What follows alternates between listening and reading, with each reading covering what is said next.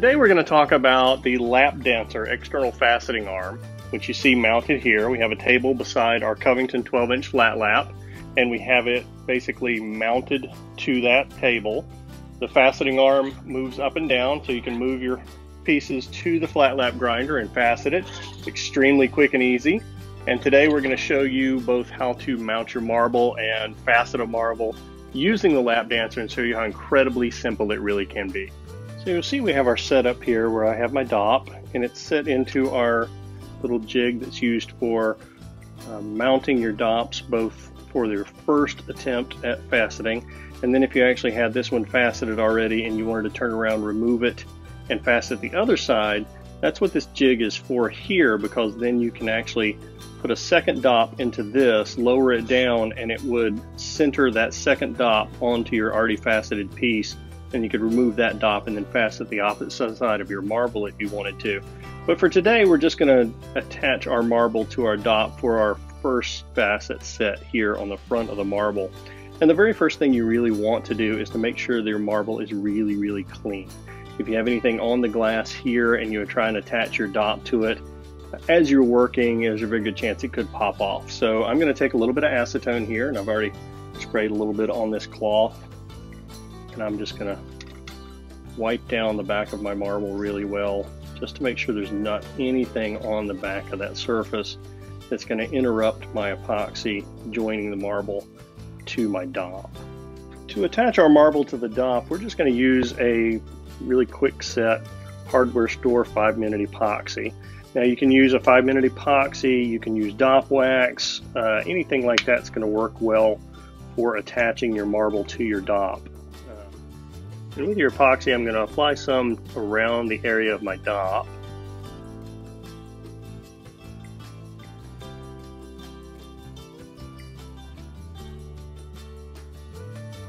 And then I'm also going to apply it to my marble on the back side. And even though it's a 5-minute epoxy and it cures relatively quickly, you'll still want to, after you mix this and apply it to your marble and your dop and attach the two, probably give it an hour or so, just to make sure it is well attached. Last thing you want is your marble coming off as you're trying to facet it. So,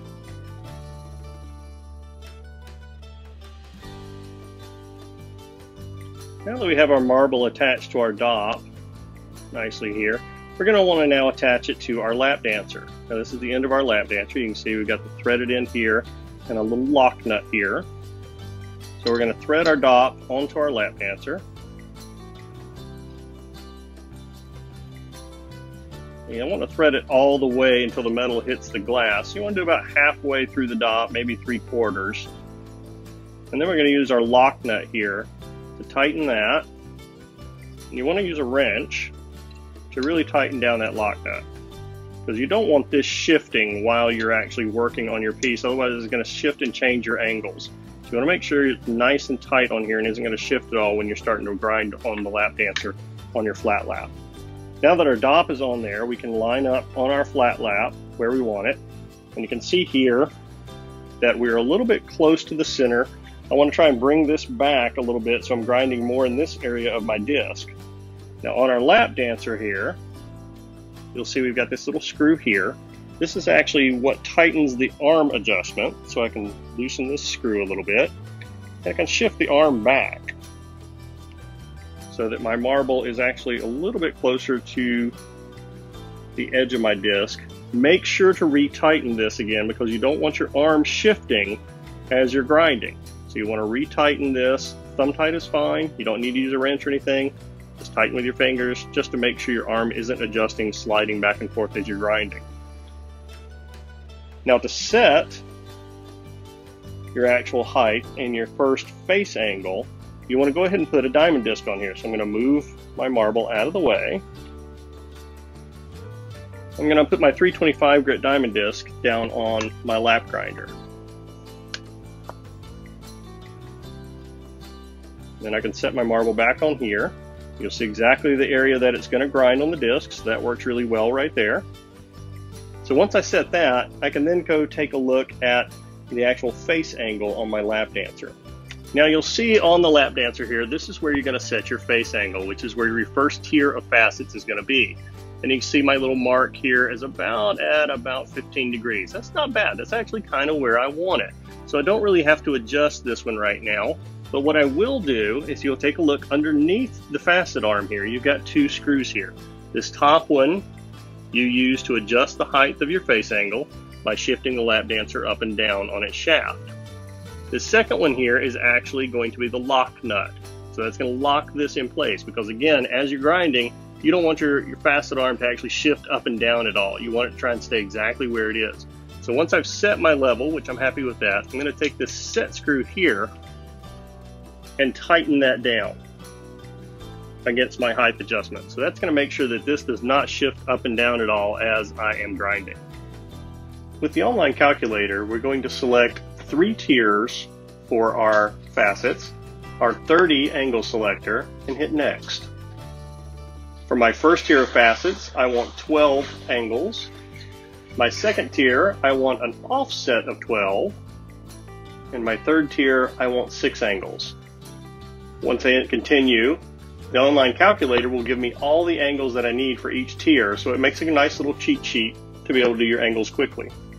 Now that we have all our angles from the calculator for our angle selector, we've got our 3 different tiers, 1, 2, and 3, and I've used this little whiteboard here to copy down all my angles that I took from the calculator online, because of course you don't want your computer sitting right next to your lap grinder. And you can see on the angle selector on the back here, you can see all my angles, and on the front of my facet arm down here, this screws and unlocks and locks my angle selector. So I'll loosen that, and on the back here, this is spring loaded, so you can see this pulls out, and you can shift to change to your next angle. Lock it back in, screw this down tight again, and it locks your angle selector in place. So I'm starting with a 325 grit, and the first thing I'm going to do is going to make sure my angle selector is on 0. So I'll loosen my angle selector lock, turn this until my angle is actually on 0. Tighten this back up so I know I'm starting in the correct place. So I've got my face angle set here. I've got my 0 degree angle, facet angle set there. So I'm going to start up my grinder. Wet down my disc a little bit. Now I'm starting with my 0 degree angle for my very first facet. I'm only going to do a couple of swipes back and forth, and you want to try and count the swipes so you know each facet will end up being the same depth on the glass. So I'm going to do about 2 or 3 swipes on this real quick.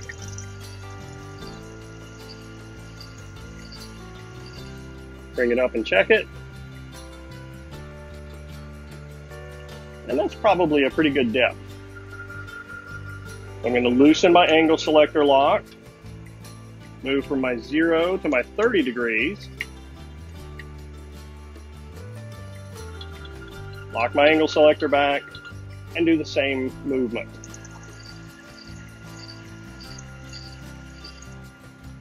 So now I'll loosen my angle selector again and move to my 60 degrees.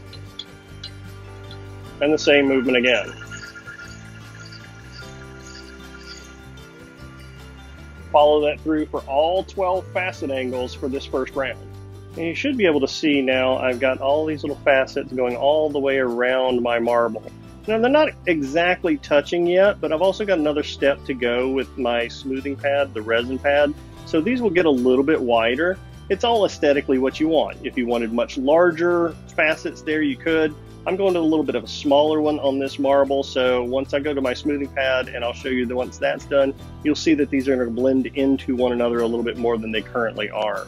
With such a small surface area, you can actually move from that 325 electroplated straight to a 600 grit resin diamond smoothing pad. This is a pre-polish pad. It's going to prep that surface so it's going to be really easy to polish.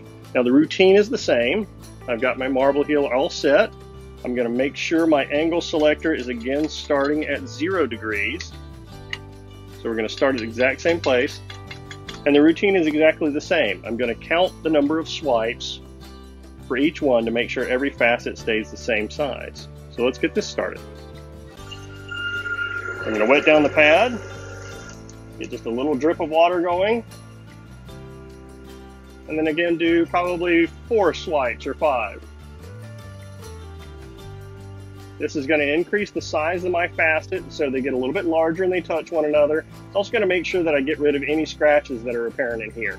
Another nice thing to do is if you really want to double check, you have a flashlight handy, and clean off every facet after you're done and use a flashlight to make sure you are removing the scratches from your 325 grit when you go to your 600 grit resin. These are such small surface areas here that I'm not going to be overly concerned with that. They should clean up pretty easily and they should polish pretty fast. So we're going to do the same routine. I'm going to change my angles all the way around, do about 5 or 6 swipes on this to make sure all my facets are about the same size when they end up, and then we'll have a pre-polished surface.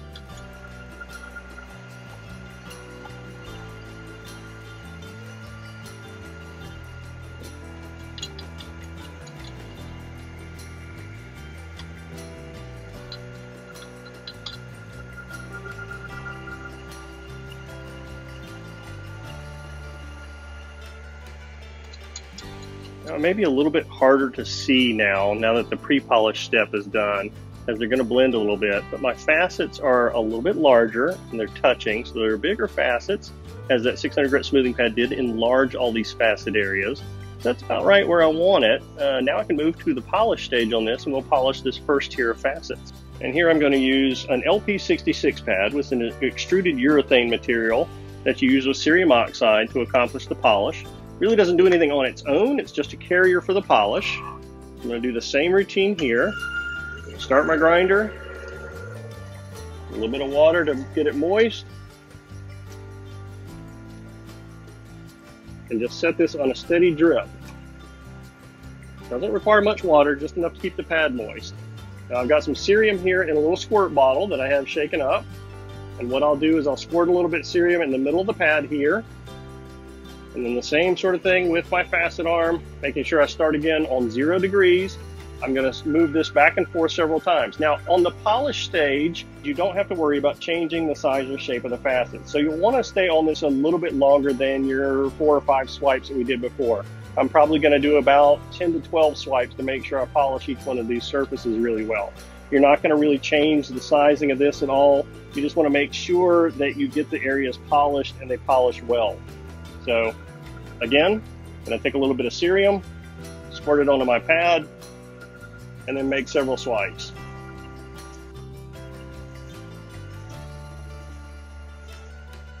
Every so often you can pick it up, see if you've got some cerium on there. It's a little milky white still, you can see.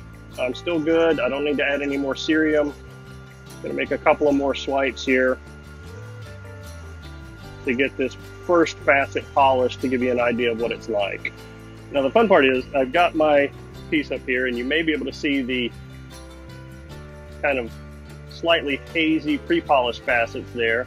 And then my first fill of facet that I polished is right there. And if I move out of the way, you can see it's reflecting the light quite nicely from our studio lights here. So you can tell that surface is nicely polished because it is acting almost like a mirror for our studio lights and reflecting the light from that clear polished facet, whereas these beside it that are still pre-polished stage are not. So I'm going to follow the same routine, change my angle selector every time for my different angles all the way around, and polish the entire first tier of these facets.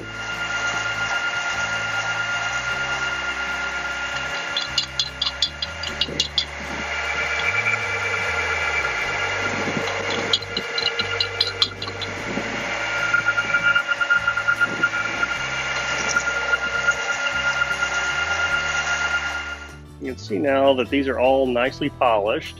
You'll be able to see as the reflection moves along some of those facets. So that's my first tier of facets.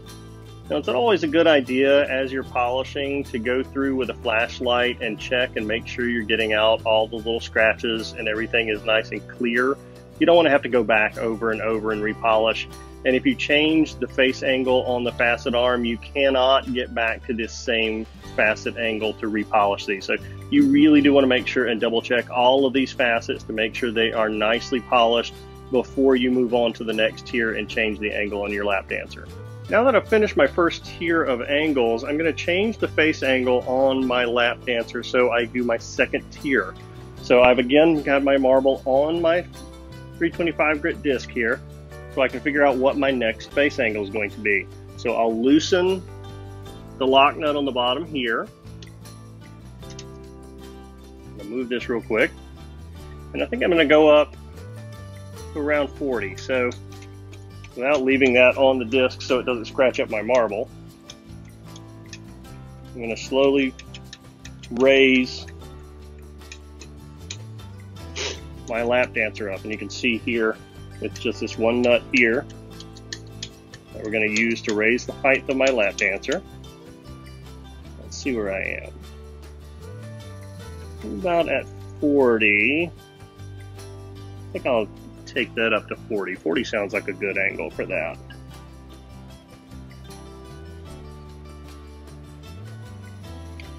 Keep raising that up. And if you'll notice, as I've raised this up, my marble is moving closer and closer to the edge. So we're going to go back to our little thumb screw here, loosen it up so I can move my facet arm a little bit more toward the center of the disc, retighten it again, and I'm going to check my height. And then, of course, raise my face angle. So I'm actually at about 45 degrees. I think I'm going to leave it there at 45. So now that I have that at 45 degrees, I'm going to want to take my lock screw here, move it all the way up, so I can lock in place. So I don't want my facet arm to shift as I'm working and change my facet angles. Again, the first thing I'm going to do, loosen up my angle selector lock, make sure I'm starting in the correct degrees, this time on 15 degrees instead of 0 degrees, to have an offset 12 facets. I'm going to do the exact same number of swipes again, starting with my 15 degree angle.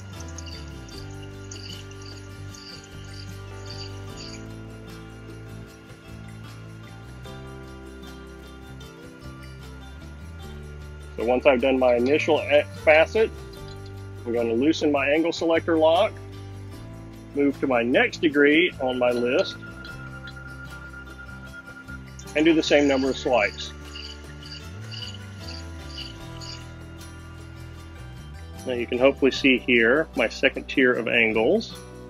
They're offset from my first set of facets, which you can probably see here. And there's my new second set of offset 12 facets off of my 325 grit. We'll follow the same routine now, move to my 600 grit pre-polished resin pad, and we'll do all 12 of these on the pre-polish.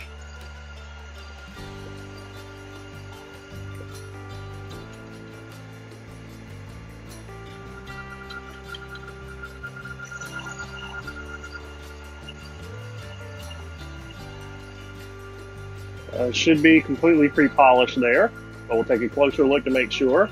Again, you want to make sure that you've gotten all these scratches out, and if you haven't, you need to go back and do every facet again so they stay the same size before you move on to any other step. So you can see my second tier of facets done on my pre-polish. You can see those facets are a little lighter looking. They're not quite as white. They're a little semi-translucent almost. And you can see my other polished facets still underneath. So now we'll move on to our polish stage and polish this second tier of facets.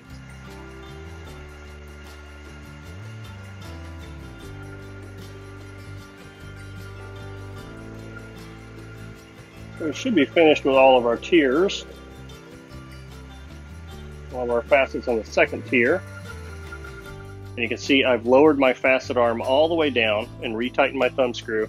And my marble's still kind of on the edge of the grinder. That's perfectly fine. It's still more than enough room to grind with.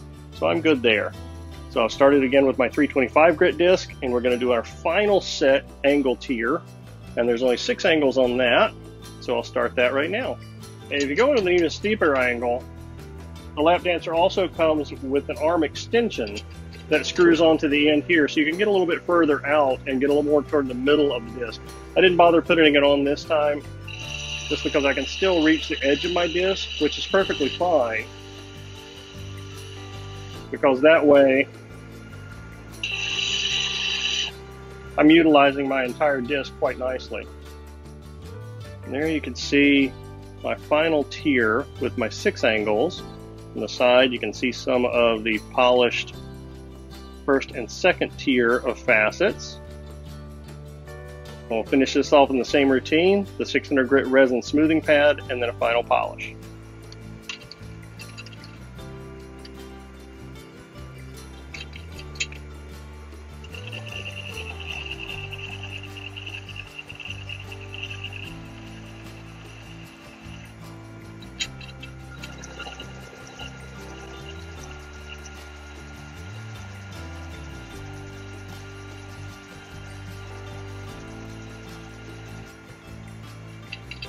Now we removed our marble from the LapDancer. You can see I've got all 3 tiers.